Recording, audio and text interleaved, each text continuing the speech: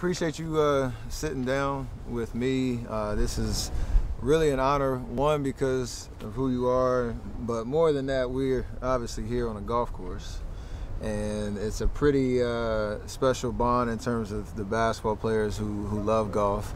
That group is growing by the years. A lot more people picking up the game, but you've been in it for a long time, and I'm fascinated just to know how you balanced golf and basketball while you were playing.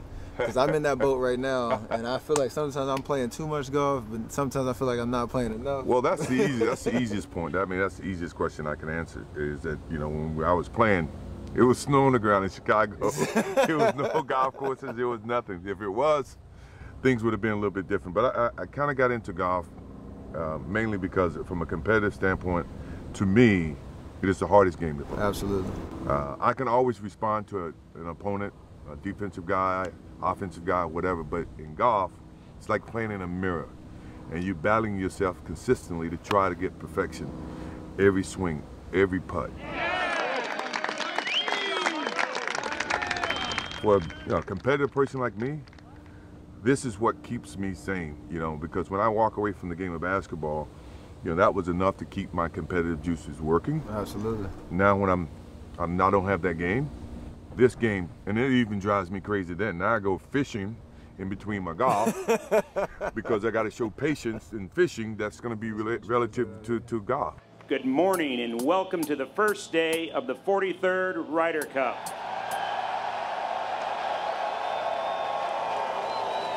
We're here at the Ryder Cup. We're here at Whistling Straits. I'm fascinated by this event because this is my first time here. And when you get here and you see the atmosphere, you see the chants and the noise, and I'm wondering, what do you think from a team perspective? When guys are individuals throughout the whole year, how does that permeate in golf? Because with us, we get rah-rah in the locker room. Sure. Like, how's that accountability, you think, work in that locker room when it's guys tough. are on different journeys? It's tough. I mean, I've had countless conversations with some of the players, and if I can put it in the most simplest terms, is that you have to give up bits and pieces of who you are for the benefit of the team.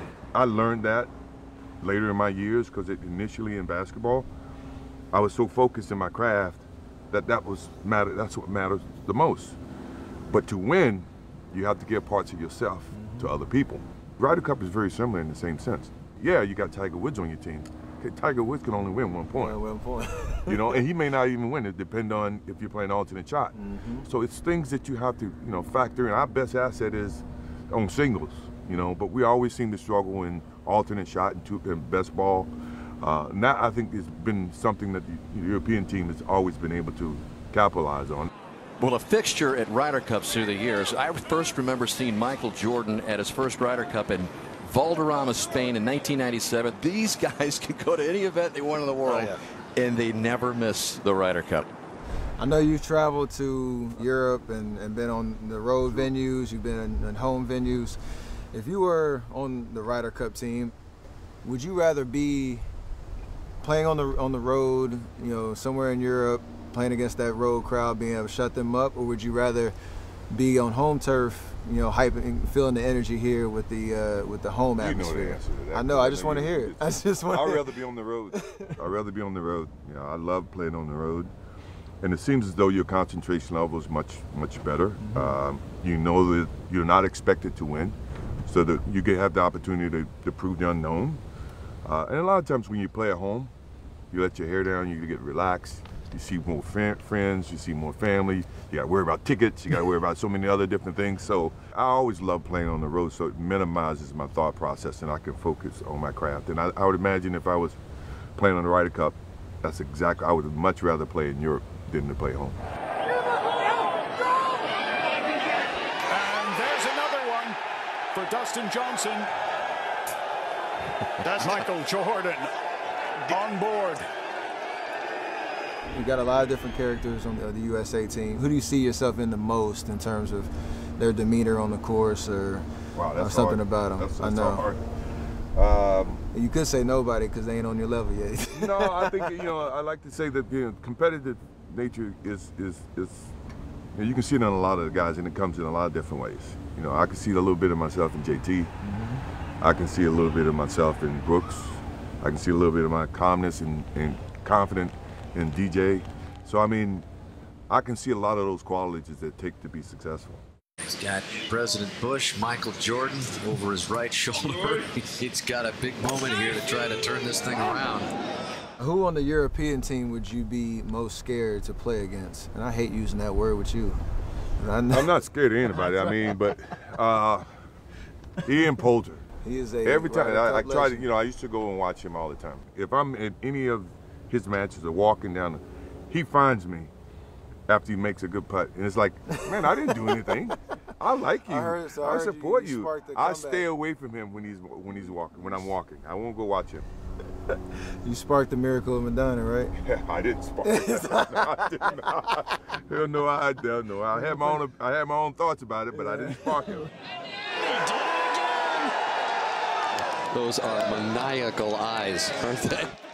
And we went from definitely winning the Medina to crying, driving home that we just got our butts kicked. And that's Ian Poulter.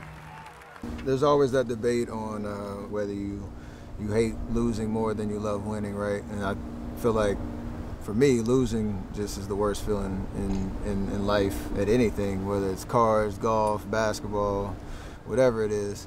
You know, how do you feel about that, and also like how do you think that translates in terms of a team competition in golf that these guys are going through? I hate losing. I mean, it's not even a question. But I mean, I have to respect losing, because losing is a part of winning. Yeah. You know, you never just, you know, win. You got to lose to win. And I think the one thing about, you know, the Ryder Cup situation is that we got to want it bad enough.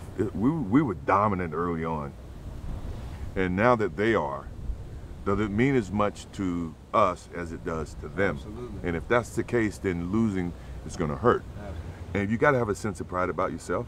It's not about the money. It's not about anything. It's more about the pride. And, you know, the best players, whoever's playing the best is going to win.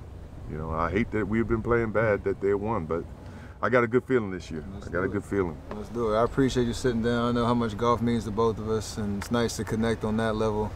Anytime. And yeah, I'm gonna bring my wallet next time we play. Come on down to the Grove. I got some Absolutely. secrets for you. Absolutely.